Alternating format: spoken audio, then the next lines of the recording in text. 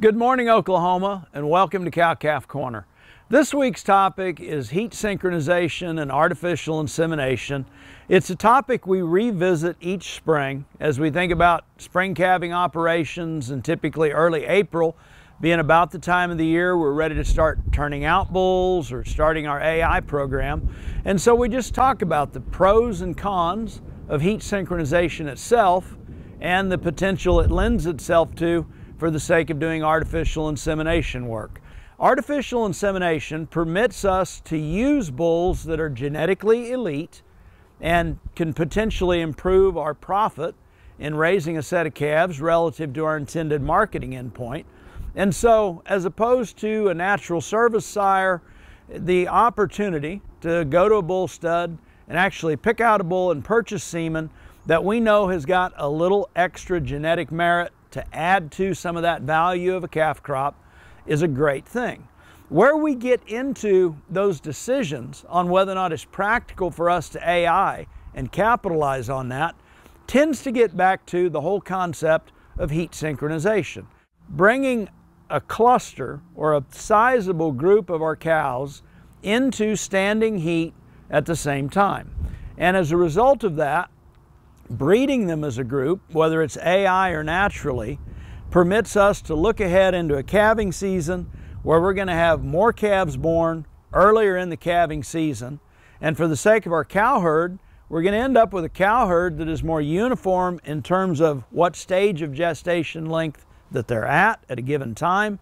And so for the sake of managing, vaccinating a set of calves and adding value to a set of calves, we end up weaning an older, heavier, and more uniform set of calves as a result of more of them born early in that calving season.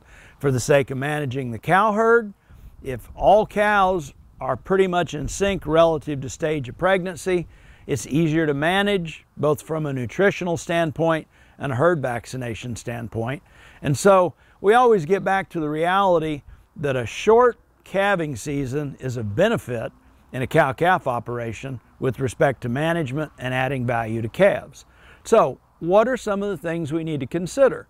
Big things as we look at a breeding season and heat synchronization is, regardless of what protocol we use to actually synchronize the cows, it's going to require a minimum of 2 trips through a chute.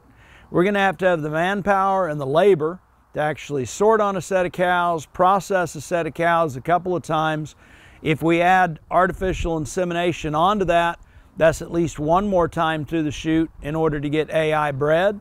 Now, heat synchronization permits us to concentrate those efforts into a few days or maybe a few weeks, but at the same time, heat checking is going to require several hours, morning and night, during that stretch of time when the cows are coming in heat.